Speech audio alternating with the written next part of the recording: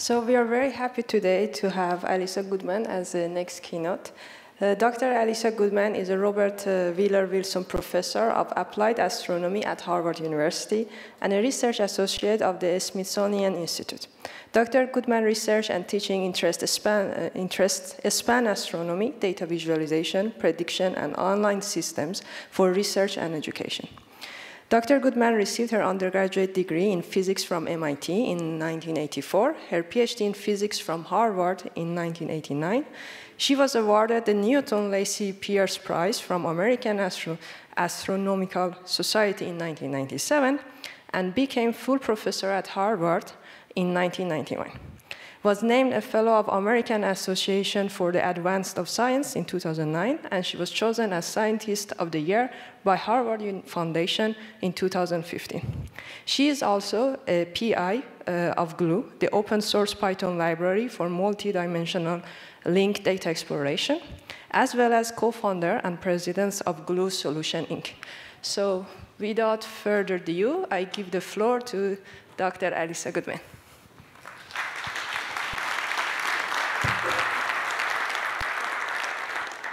Thank you. Thank you very much. It's really fantastic to be here. I've actually never come to JupyterCon before. People from my group have come, and I've heard it's really fun, and I've been here for one day, and I've had a lot of fun. So thank you already very much. And so let me try to give you something back by telling you a little bit about astronomy and a little bit more about how we use Python and Jupyter and visualization tools in general to, as it says here, see the universe more clearly with GLUE. And I just have to say that I'm going to show you the work of about 100 people, and I couldn't put 100 names on my slides. So this is just a disclaimer that at the very end, there's a subset of those people who have contributed to a Google directory of sort of Jupyter things that has a bunch of the examples that I'm going to show you with notebooks and README files. So if you want to play around with them, please be my guest. And of course, I'll also show you the links to all the software that I'm going to show you. And I always put all of my talks online. I have not yet put this one or its link online because I'm hoping that I don't see people with their laptops open. So not yet. If you don't keep your laptop open, you win possibly a prize that's in this bag, of which there are like 30. So you have good odds. OK. So I think that Sylvain Corlet, who Fernando and I and many others here are working with in order to make GLUE into Glupiter, would like me to change the title here. And so there really is a Glupiter. It really is coming soon. Its name really was approved by the Jupyter board. So thank you for whoever's on that board and did that. OK, so here's my whole talk on one slide. And I'm guessing that this is not clear at the moment, but hopefully by the end of the next, I don't know, 40 minutes or so, it will be clear. And I'm just going to show you a little bit about each of these things that's shown in the picture. And you'll notice that in the middle, there's a giant GLUE icon, because I'll have to say that my talk is kind of essentially presenting the motivation of why did we need this software in astronomy, why are people using it in genomics and also in medicine and some other fields, why will it be better if we connect it all up with Jupyter Lab, and how can you help? And then the stuff at the very bottom is for discussion. It's things that we can talk about if we have time.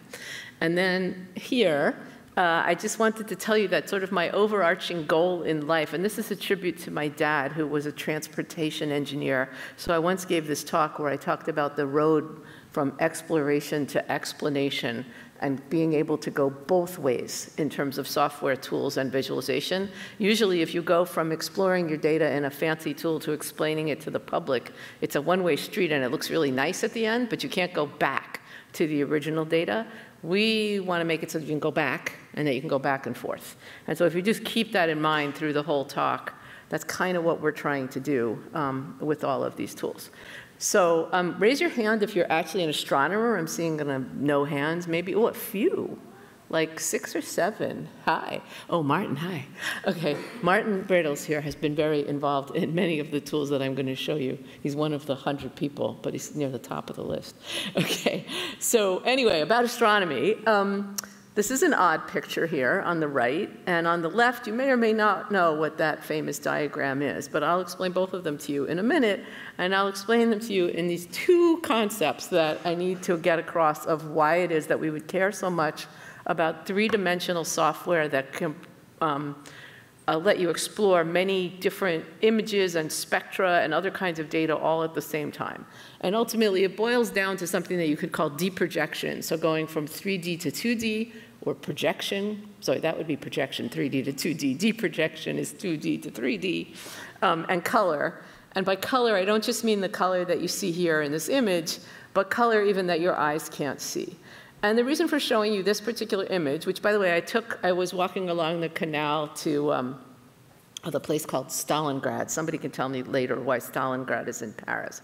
But anyway, what you see here is an image that if you just stare at it for a minute, you, having lived in the real world, probably understand that this is some cool fence-like thing made of rope, right? The rope is blue, and that's some distance behind it. There's the wall of a building, and the building is made of bricks, and it has some glass, and there's a bush over here. And you're getting cues to that because you've lived in this world, okay? And you've seen these colors, hopefully. Probably about 10% of you are colorblind, so forgive me for that. But anyway, you figured out how to tell what a brick is and how to tell what a bush is through some color that you perceive. And you know from kind of perspective views and kind of how big things are intrinsically, how to judge distance, how to judge depth. In astronomy, this is a much more difficult problem because let's say you're Galileo, which is the story I'll tell you on the left, and you have not been to Jupiter. By the way, I'll explain that Jupiter is spelled with an I in just a minute. So anyway, you can't take the kind of cues from everyday life and have that be reliable in astronomy. So actually understanding distance and depth and 3 dimensions, and also understanding color and the meaning of color, and again, by color in astronomy, I mean every wavelength, not just colors that your eye can see, that's a very difficult challenge. Okay, so as I said, Jupiter, I'm sorry, but spelled with an I. I sometimes do spell it with a Y, especially if it ends the word glupiter. But anyway, what I wanted to show you here, just as a quick little teaser to the wonderful world of integrated tools in astronomy, these are just two different tools. This is Aladdin Light, and this is Worldwide Telescope, both of which can let you explore the universe and see Jupiter in 2D or in 3D. And just because I knew there'd be 5 astronomers here, just so you know, these are just 2 examples, and there are many, many other tools that connect through originally a tool called SAMP, which is part of something called the International Virtual Observatory. You can ask me, Alliance, you can ask me about that later, or GLUE. So GLUE, which you'll see in a few minutes, has a big plug-in architecture, and all of these various tools, not all, but many, can connect to them. And so I'll open Worldwide Telescope and try some live demo in just a second, but let me explain what's going on over here. So how many of you have read Galileo's classic, Sidereus Nuncius? 0. No Latin for you? Oh, 1. Wow, congratulations. I can't see your face, but I'll talk to you later. Okay. So this is a notebook, okay, a very interactive notebook. Used a pen to write it, and it's actually the version 2 of his notebook. Version 1 was much messier, but I didn't show it to you. Anyway, and what Galileo is doing here is Galileo did not invent the telescope, as many people think he did. Instead, he was the first person to use a telescope to look at the heavens. And he noticed that Jupiter had some friends next to it, which turned out to be the moons of Jupiter. He thought they might be stars or some other planets or something else, and so he drew them here as stars. And what this is a time series. And so this is the 7th, the 8th, the 10th, it was cloudy on the 9th, the 11th, the 12th, et cetera, of January in 1610. And he wrote this up in Sidereus Nuncius. And what happened was this was the best evidence for a central massive body with small things going around it. So he used it, as did many people, as an analogy to say that Copernicus was right and that the planets actually go around the sun rather than everything going around the Earth. So this was very upsetting to the world, okay? But what I want to show you today is how unbelievably easy it is to see this in 2D and 3D, along with anything else you might want to see in astronomy. So this is a program I had the honor of helping create way back in 2008 in its original version.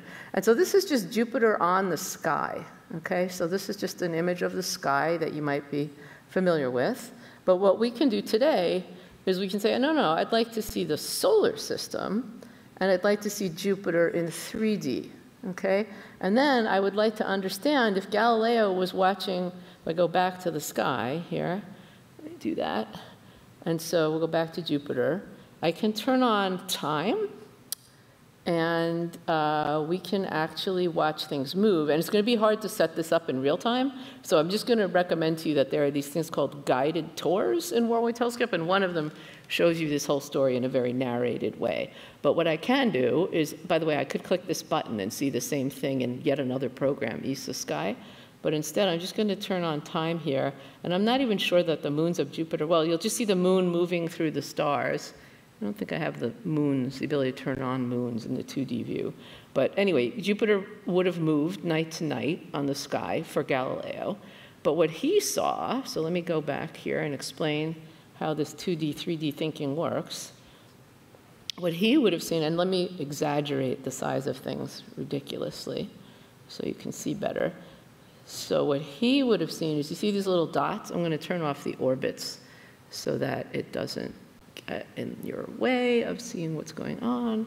Okay, so now if I turn on time and I make it go really, really fast, you'll see these little dots. Hopefully you can see them, okay? Those are the moons of Jupiter. And so Galileo had these snapshots viewing Jupiter kind of from the front like this, saying, oh, two were over here, one was over there, two was, what is going on? And in his head, he had to do this. So can you see the little tiny dots? And now I will turn the orbits back on. I'll turn on the moon and satellite orbits. So there you go.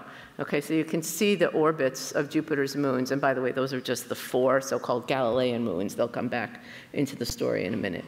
But so, you know, he had to see something just going back and forth on the sky and infer that there were things actually going around in 3 dimensions. So this is a particularly simple and straightforward example. I'm going to show you some other astronomy examples, although not too much, in a minute. And later, that'll show you, again, the motivation for this software that connects 3-dimensional views and 2-dimensional views. So I'm going to show you just good, one laptop open. Okay, that person doesn't get a prize. It's okay. I'm sure they're playing with Worldwide Telescope. It's fine. worldwidetelescope.org, sir.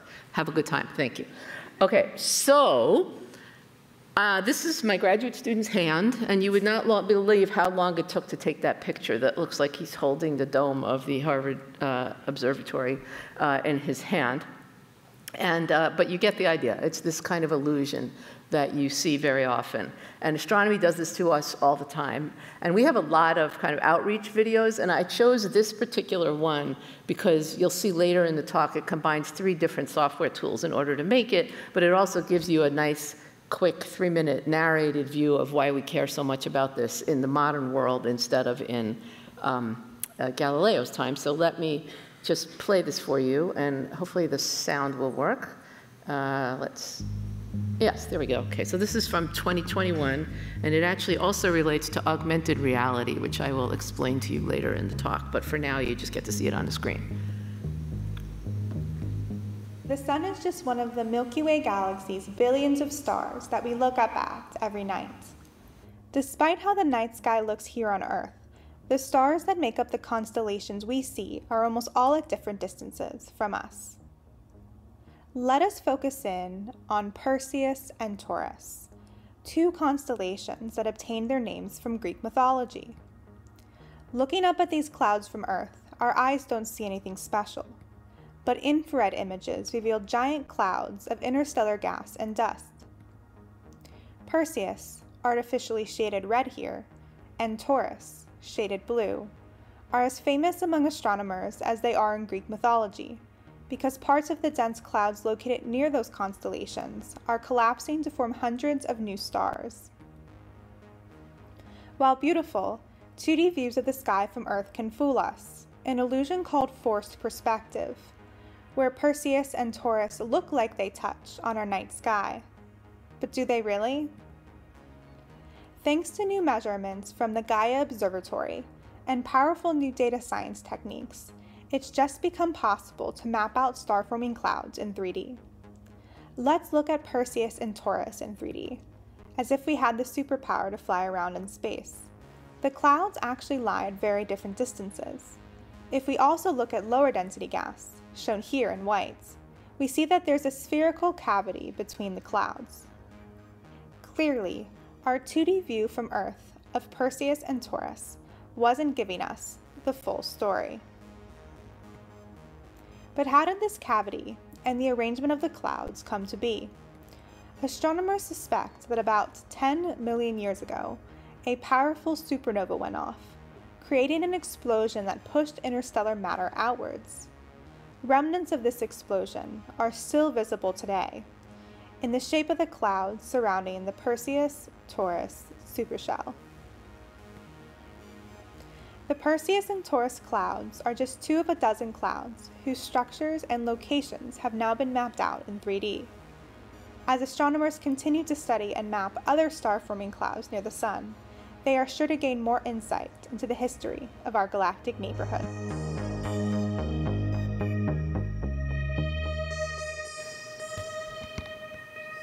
Okay, so for the people here, this page may be the most important part of that. So if you look, let me just go back to that ending page. Whoops, just do that quickly. Hang on. Don't worry, we don't need the sound again. Whoops. I just want to show you that list. Stop. Here we go. Okay, so first of all, there's a lot of more people even than are listed here, but you can see the software stack. Okay, so that was not a cartoon. Only one little section of that was a cartoon. The rest of it was completely data-driven and produced by this lovely combination of software. Okay, so that's all I'm going to tell you strictly about astronomy today. I'll show you some more examples in a minute. And so I thought I should get on to the point here of what is glue. And a few months ago, we actually made this video that doesn't show any fields data or any data at all, that just explains glue as fast as we possibly can. So instead of showing you something like this, which is a screenshot of an astronomer using glue and having all these different kinds of 2D and 3D things connected to each other, and different data sets and different tools, forget that. Okay, and I'm going to show you the 2-minute really quick introduction. So the first thing is I have to give Chris Beaumont, who wrote the original code for glue, credit. It is not an acronym. Chris does not like acronyms, okay? It actually glues together data, glues together different kinds of graphs, and glues tools. And of course, it's entirely open source. Basically, everything I'm going to show you today is somewhere on GitHub. Thank you very much. Okay, and so the kinds of data that it can glue together is basically any kind of data that you can imagine, and you'll see in a minute that there is a plug-in architecture where you could write a loader if your particular kind of data is not supported. But importantly, this goes from 1 to 2 to 3 to 4 dimensions, any kind of data you want, okay? And then the thing that apparently is the most unique about glue is that it's not just that the plots are glued together in a kind of Tableau-like way, but the actual shared attributes of the data sets are glued together so that when you make displays of them or you do things with them, the software makes the transitive links and knows what to do. And in fact, we've recently added things that aren't even one-for-one or algebraic connections, but you can actually join on key in some cases between certain kinds of data if you're interested in clustering algorithms, things like that.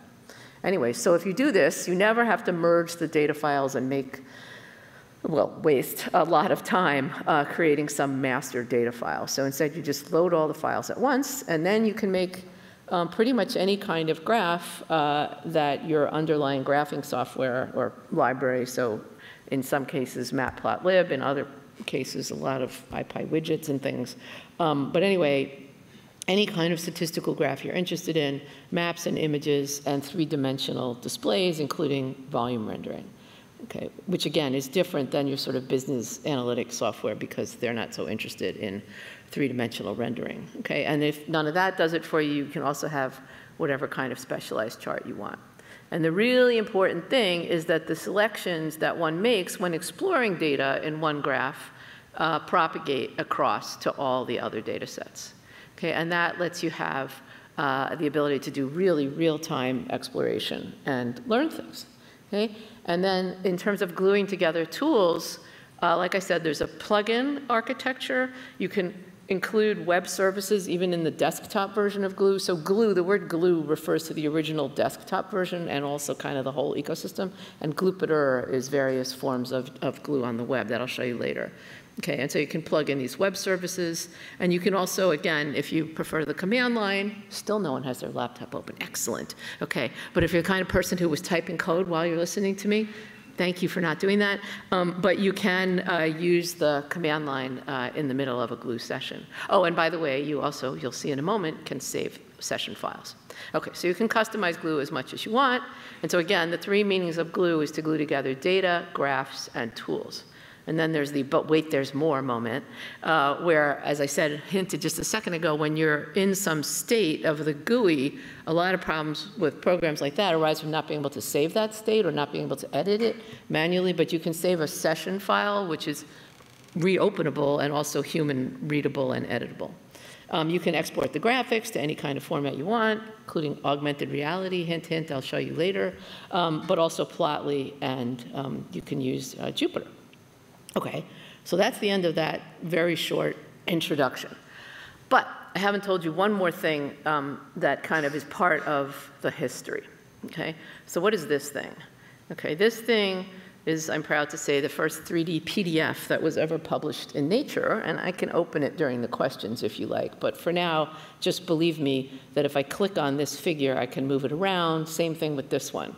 But the trouble is, if I say, see these little billiard balls? Those are telling you about features in these tree diagrams, these so-called dendrograms. So if I wanted to like highlight part of this dendrogram and see that highlight in the volumetric image, I could not do that. Not with the software we used, which was called Astronomical Medicine, or with the 3D PDF. So that kind of interaction between the plots was not possible. But that's critical, as you just saw in that yellow highlighting. In the demonstration. So the issue is not only were we interested in this, we realized pretty early on that there were many other branches of science where there were very similar challenges. And in the life sciences, they also deal a lot with three-dimensional data that they want to connect to tree diagrams and statistical graphics. So these two examples are just shown here because they're particularly parallel. But what we're really talking about in general is interest in high-dimensional or multivariate data challenges. And I should explain that while this is a sort of spatial graph, this actually isn't. That's not important here. It isn't. But it doesn't have to be. In other words, when I say high dimensional, I don't mean literal spatial dimensions. It can be that. But it could be many tables of an economic forecast. Okay? So anyway, what we wanted was for all of these things to be able to talk to each other. And getting back to the story about interactive publications from yesterday, I'll say a little bit more about that. So this is a PDF, which was not that easy to generate. Very easy for users to consume, but not that robust over time. It does still work, but it takes a little effort to get the right version of Acrobat, okay? But again, what we were trying to do is let people go back and forth from exploration to explanation. And this is pretty good, but it was 2009, and we can do better. So that was kind of the culmination of this effort that was called Astronomical Medicine at an institute at Harvard called the Initiative in Innovative Computing. You can ask me questions about any of this infrastructure later, but for now, let's just say that at roughly the same time was when I had the honor of working with my colleagues Curtis Wong and Jonathan Fay at Microsoft Research to help create Worldwide Telescope. And so I kind of knew that there was this future world coming, and I wrote this paper that I didn't think I was going to have to write after giving a talk in Germany where my colleagues told me, oh, you have to write a paper. It turns out it was useful to write that paper because while I was writing that paper, I was invited to Space Telescope to say something. That's the Space Telescope Science Institute, for those of you who don't know, is the organization, part of NASA, that runs the Hubble and the Webb Space Telescope, and it's in Baltimore, Maryland. So anyway, I went to visit my friends in Baltimore, mostly to talk about Worldwide Telescope, but I wound up being asked to go to Matt Mountain, the director's office, and I go into Matt Mountain's office thinking he also wants to talk about Worldwide Telescope, and instead he hands me this half-done paper, this 2012 paper, so you understand in 2011 it was not done, and he hands me this draft and he goes, Alberto Conti showed me this. If I give you $1 million, can you make this real? Okay, so there was sort of a proto version of glue described in there that Chris Beaumont needed for his thesis, and that Tom Robitaille, who many of you know from the Python world, had helped to create when he was a postdoc in astronomy. And it was really kind of a graduate student postdoc level experiment at that point. And he's like, no, no, no, we want to give you NASA level money. So they did, and eventually glue became, and in its Python, Jupyter Notebook and Jupyter on the web form that I'll show you in a few minutes, became the sort of official data visualization software for the James Webb Space Telescope. So we're pretty proud of that. And it was Arfon Smith, who some of you probably know from his GitHub time, who was at that point essentially the chief data scientist at Space Telescope. He said, oh, we want to do more and more in Jupyter environments. And so honestly, the origins of Glupyter go back to Arfon Smith saying that they wanted that for the Webb telescope. I think, Fernando, that was when I first asked you if we could use that name. And it goes to Eric Tollerud, for those of you who know him, for that particular pun. OK, so fine. So now we've gotten up to here. And you say, well, what is this thing? OK, so this was, again, another attempt at this explore, explain world. And it's in something that's called the paper of the future. And again, don't do it now. I promise I'll put the slides online.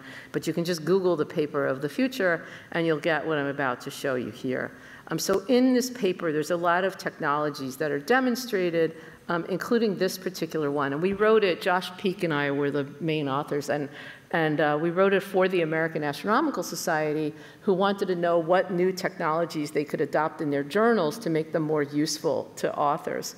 And amazingly, after we did this in 2014, they adopted all of them in 2015. So everything I'm going to show you today is actually allowed in the American Astronomical Society journals. OK, so anyway, I'm not actually going to do a whole demo unless you ask me later. I'm just going to tell you that the platform this was done in is called Authorия.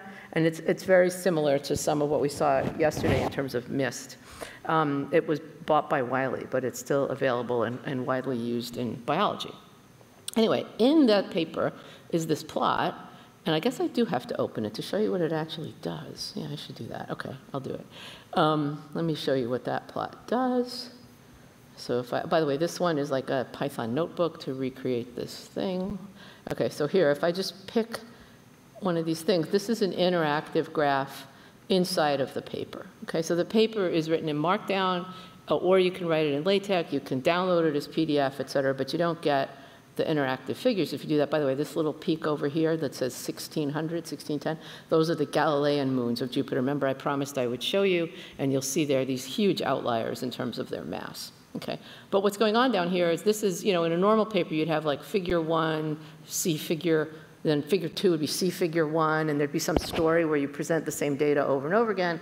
But this was a little sort of storytelling thing where you can interact with each view. So that was considered very ahead of its time when we did that in 2013.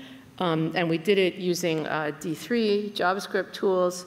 And there was a special little tool called D3PO. And so Glue used to export to D3PO, which could then be ingested as a JavaScript into Authorия. Okay, but now Glue, thank you to my friends at Plotly, easily exports to Plotly as of something about 2017. So we wouldn't use D3PO anymore. D3PO, that's very hard to say. But it's a pretty fun ecosystem where you can have this tool that any graph that you have open, you can just export to Plotly immediately and then share that with your colleagues, or put the interactive plot in a paper, or enhance it and then put it in a paper, which we often do. OK, so here's where I'll show you a few examples of what you can actually do and what you can actually learn with Glue, and in some cases Plotly. And let me just say one thing about, I really chose a very small number of examples, but this one here in green, this is going to be a very big result that I'm moderately confident to say will appear in Nature later this year. Do not send any pictures or do anything, or they won't publish our paper in Nature. OK, so like I'm going to have to remove stuff from the slides when I post them, but just stay tuned for what that is in a minute. Okay, and the software that I'm going to mostly show you is Glue, but I'm also going to show you little touches of something called CoSpaces when it comes to augmented reality. This is the logo of OpenSpace and Worldwide Telescope. But let's start with what is the cat and what is the New York Times article. So this is my cat, and my cat is walking on a copy of a printed paper. One of the pages, by the way, this you are allowed to scan if you want. Again, this will all be online later, but if you want just this page with all of these QR codes, you can scan this, and this is the equivalent of a paper handout of what can you do with this software as of a couple of years ago, because I want to show you the new stuff too. But anyway, so this is just different static views from that video that you saw earlier today, earlier a few minutes ago, explaining that there's this giant cavity in space and that we were deceived into thinking that two of the things that are actually on opposite sides of the cavity were sort of touching each other. And you know, we tried very hard to make that a decent 2D figure with all these different views and slices, but really the very best way to see it is either in an interactive figure on the screen or in augmented reality, which I'll show you as a video in a moment, and which I will be happy to demo later. And then this over here, I'll get to that in a moment, but this, I'm not going to ask how many of you saw our proud accomplishment, I should say, in the New York Times last year, but we actually discovered that all nearby star formation is on the surface of this huge cavity, which is much bigger than this bubble. This is the Perseus torus shell, which is this one. But again, I'll get too astronomy-ish if I tell you too much more. And this is the Radcliffe wave, which was another discovery in 2020 that relied on glue as well. But let me just start here with the Radcliffe wave and just show you kind of what does that look like if you are in the middle of analyzing it. Well, you know, it looks like a mess to people who are uninitiated, but to people who love these data and understand what this means, this is fabulous. And so let me just simplify it by saying that this big, long list of things is a lot of different data sets being combined all at once. Some of them are three-dimensional, some of them are two-dimensional. The observations are taken at different wavelengths. And it's a joy to be able to just connect them all up, okay? And then what you see here, which is really important, is you see some data highlighted in different colors, some red and some pink, and that's showing you the same data, even in this Worldwide Telescope plugin down here, selected in one view, and then interactively, instantly appearing as selected in another view. And so that was actually really critical to our understanding of the Radcliffe wave, because what we were doing was messing around with these points. By the way, the Radcliffe wave is a feature of the local arm of the galaxy where the sun is almost in it, and it has a gigantic wave pattern in it, like a huge sine wave. And by the way, we didn't know that it was oscillating, and we published that paper in Nature, and the only critical comment from the referee is, why are you calling it a wave? Is it really oscillating? And the secret result that I'm going to show you in a few minutes is that it is oscillating.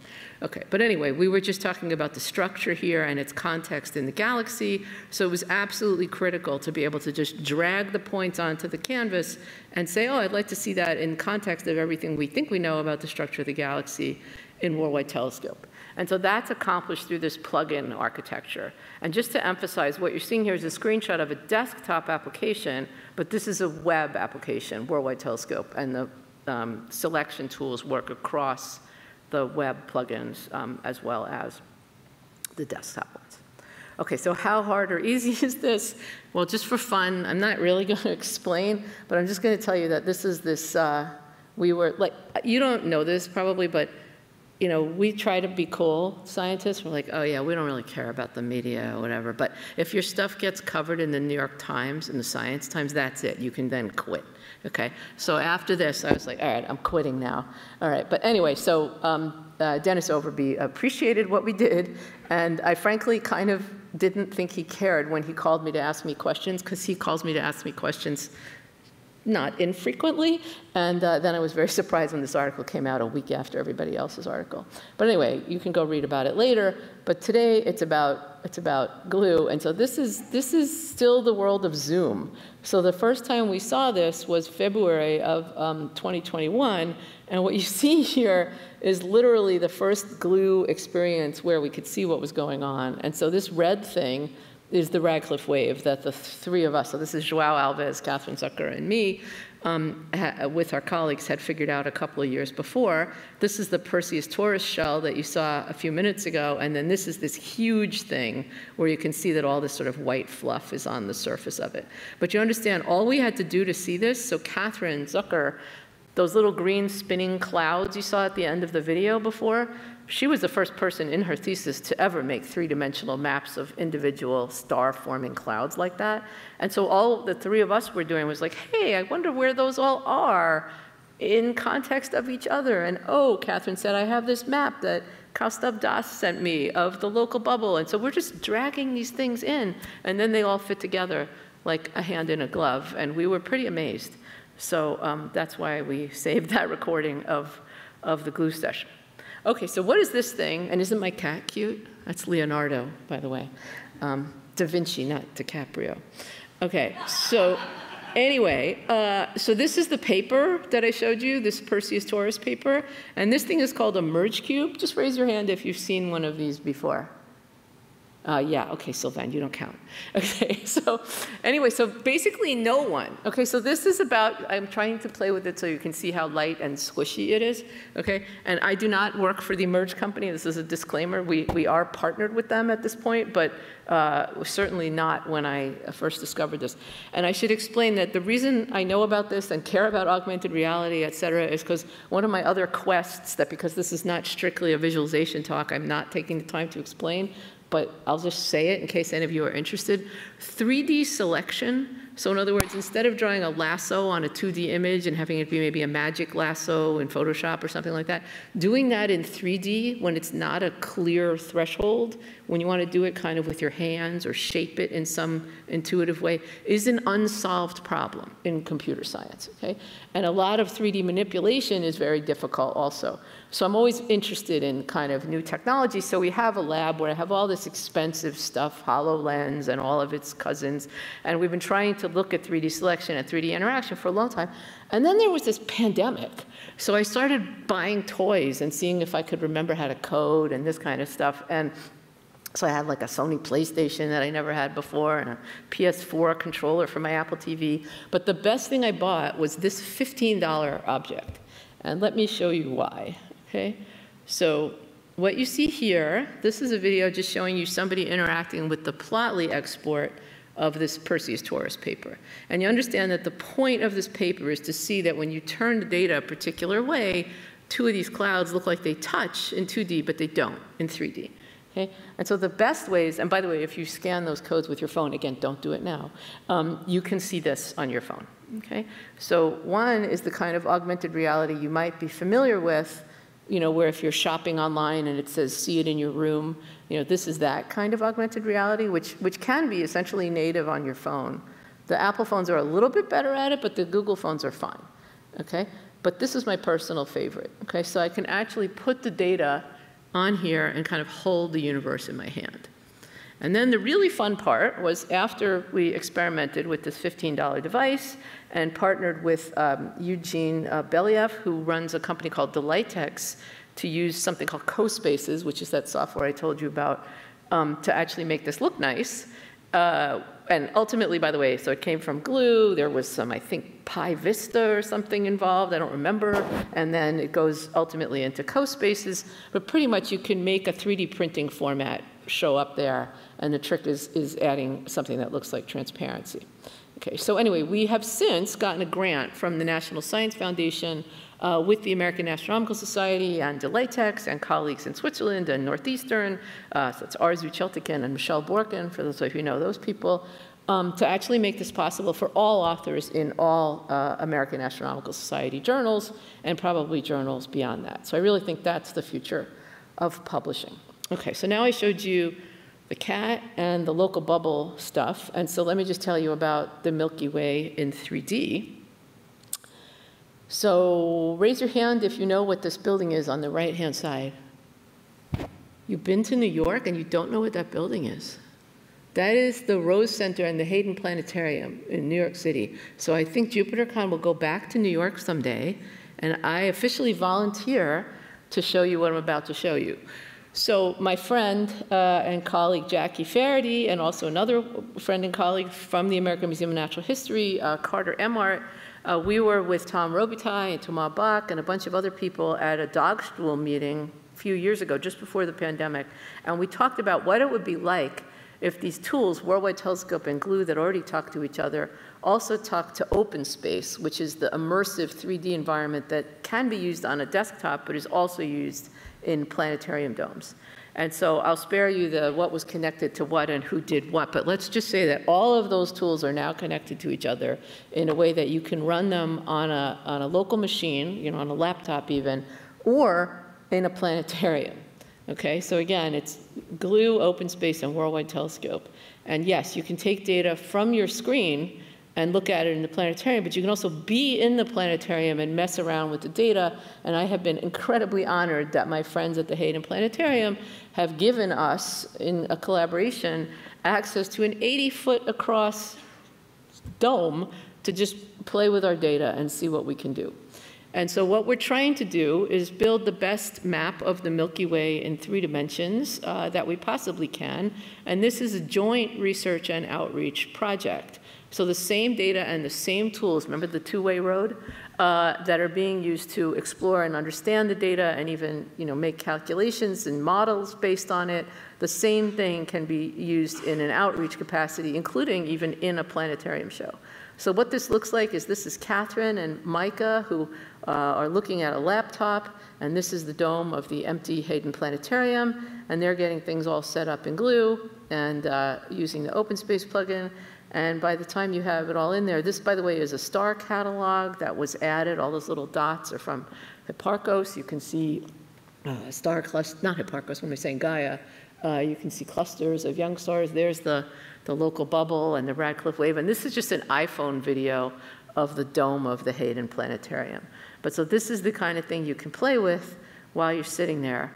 And then the other thing you can do, which is kind of amazing, is you can put a crosshair anywhere or a box if you want to make it bigger, and you can say, what does the sky look like at any particular wavelength in any field of view in 2D if I back up and look at this 3D view as if I'm looking at it from Earth? Okay?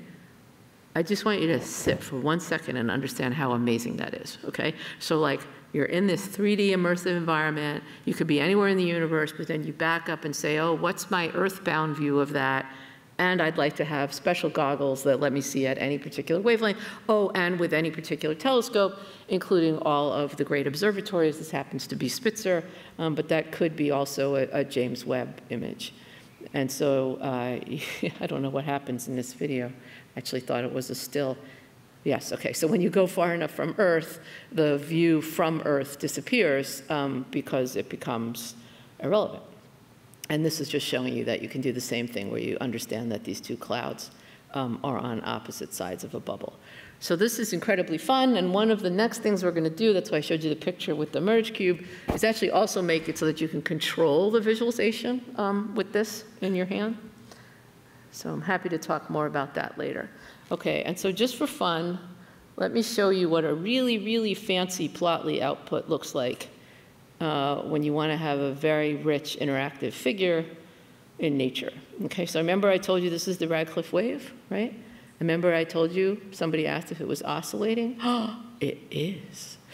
Okay, and this is actually also movable in 3 dimensions, and all of the layers can be turned on and off, and you can interact however you like. And then you actually can even have these buttons that show you additional possible models, and you can show things about the migration of the Radcliffe wave. I think you get the general idea that there's a lot of functionality, and I want to get a little bit more toward the software and then be done in a few minutes.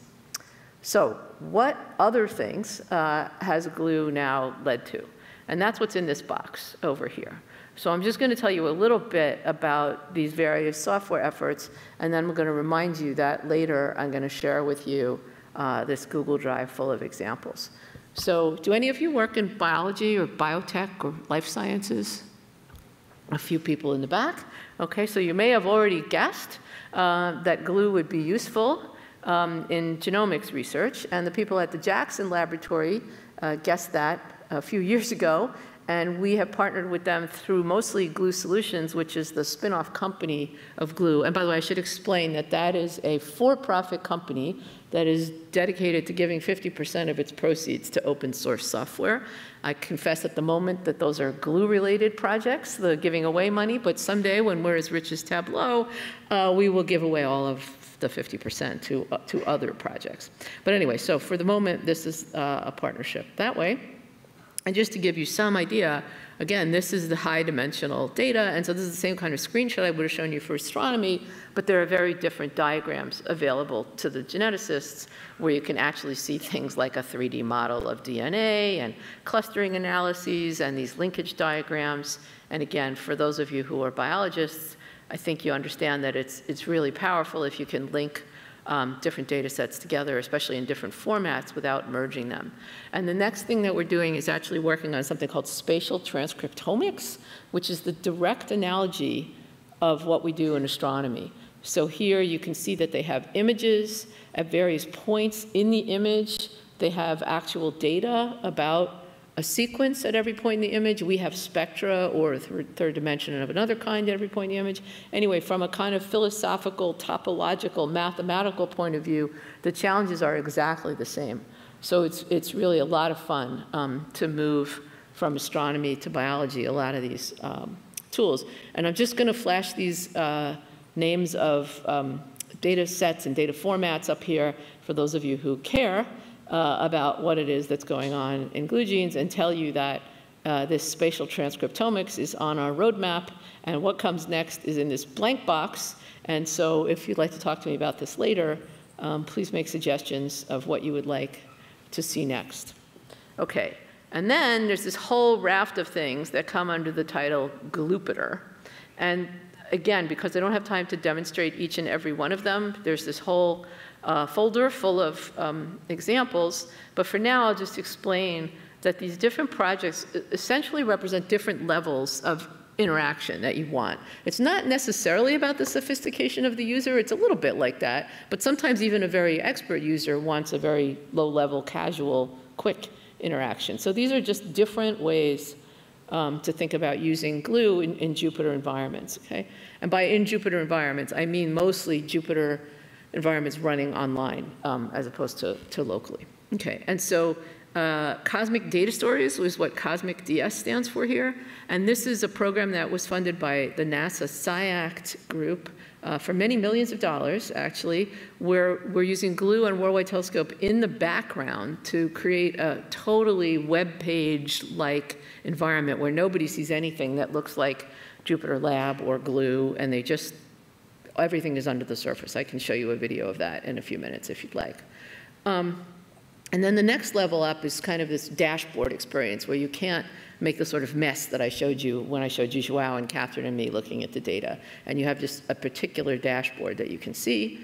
And then the top level is what we're working on with Sylvain and friends from QuantStack, which is a fully flexible, scriptable, extensible version of basically glue in a browser using Jupyter Lab. And I'll just tell you that here at this website that's called Dimensions of Discovery, that links to basically all of these tools, and it takes a little while to load, but you can go there later and you can play with some large fraction of what I've already told you today, including things I haven't shown you, other Plotly figures. But here, this one, is the website for the Cosmic Data Stories. And let me just show you just a couple of seconds of this so that you can get the idea. I'm going to turn off the sound. But you get the idea that this is something that looks completely like just a website.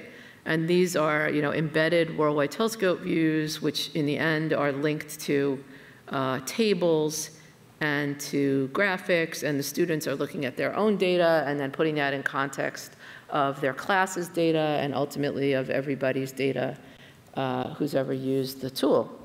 Okay, so there's lots more I could say about any of those things, but let me just show you quickly a preview.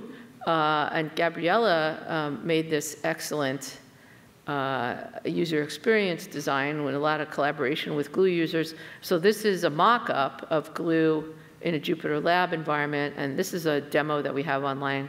concerning airplanes flying over Boston, but you can see kind of how people would interact with the data, how panes would be laid out. And then there's a new idea about how to do data linking. And I'll just show you that in the next video. In the next video, you can see actually something our QuantStack friend sent us last week, which is some of this actually working. So this is now not a mock-up, but this is just a little section showing the linking architecture actually working in Jupyter, in the full-blown version of Jupyter. Okay, so now I want to just get to the very last piece of what I wanted to say about what we might discuss. Okay, so this is what we want to do next. Okay, so this is a project we have that involves time tag data and ways to lay that out and a metadata standard for that. This is a project we just were asked to do essentially by Microsoft, which still amazes me, where we're linking the archive of all astronomy literature to the ChatGPT engine, and then we're going to have to find a way to interestingly display visual results of what we find. And then this is a website that it gives people advice about visualization. And all of these things are linked here. So this is the ChatGPT proposal. This is the 10QViz. And then this thing is the interactive timeline software. But we are curious about the uses for building timeline software into Glue. But I just wanted to show you this. This is actually also a real poster. This is from a different part of my life where I research and teach about the history of prediction. This is something called the path to Newton. And if you ask the best question, by the way, you get this. Okay? So the path to Newton shows you everything that Isaac Newton would have needed to know or would have been confused by in order to make his predictive theory of gravity. And this is just a slide from a talk I gave last fall for a bunch of science writers. And the only part I wanted to show you, and this is the last thing I'm going to show you, and then I'm going to end, is this idea of whether or not computers are the new telescopes. And the reason I showed you the path to Newton is because if you look here, this says prevailing belief, what tools were available, and what math was available. And then you get to Newton, and eventually we are also making the path to Einstein, but let's just think about the future from 1700 on, and are computers the next telescopes? Well, first we had computers, then we started using them for numerical simulation, then suddenly it was possible to actually implement Bayesian statistics, and now the kind of interactive data visualization that I'm talking about, and the AI and machine learning that I just hinted at. So I think that computers are the new telescopes, or the additional telescopes, and that I hopefully have shown you that we see the universe more clearly with Glue and Jupyter. And I want to thank these people and the 80 other people I haven't had a chance to thank during the talk. And I thank you all for listening and not opening your laptops. Thank you.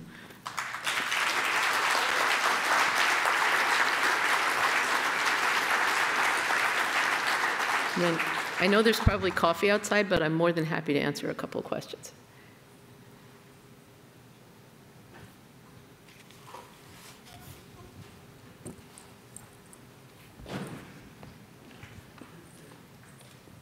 Hi, Alyssa. We met several years ago. Rick Wagner. Hi, Rick. And something about this feels very familiar, and it's probably the name Thomas Robitaille. Was the Glue code originally came out of the VO activities? No. It's not the hub desktop code? Absolutely not. No. Okay, because there was... No, there was a SAMP, Simple Application Message Passing, which was a very interesting idea about having all of these programs running independently, simultaneously, and talking to each other. And now there is the IVOA, the International Virtual Observatory Alliance, has actually extended that SAMP protocol. And some of the tools I've shown you can also interact through that, which is actually why I had put that little footnote just for you on this slide, I think it was. Right, so there's your answer. It's this thing on the bottom. Thank you. It was SAMP that I was thinking of and forgotten about. Okay, but that was a very good idea. It was actually originally called Plastic, and then it became SAMP. And then, so philosophically, Glue is similar to that, except that everything is actually running in one place. We have time for one last question before the break. just one. I'm sorry. Thank you very much. I was wondering if the last thing you showed, the Prediction X thing, Oh, yeah. you were getting insights or interest into how computers and AI the most is biasing our view of the world, and if you can address how these kind of charts of discoveries thing are probably awfully male-dominated and you know, Western world-centered, et cetera, et cetera. Yes. The answer is yes. We think about that a lot. And I actually, this project involves about 50 faculty and researchers now, mostly at Harvard, but also in other places in the world. So there's tons and tons of interviews and things like that. But we also teach an on-campus class using the material. And this is just from the blog of the website, predictionx.org. And if you go here, you can actually see the students talking about exactly those questions. And so all I can say is that I'm trying in my little tiny way to have Harvard students think about the biases that can be introduced, you know, mostly by the training data and by people not using things wisely. And I should also say that we wrote a paper,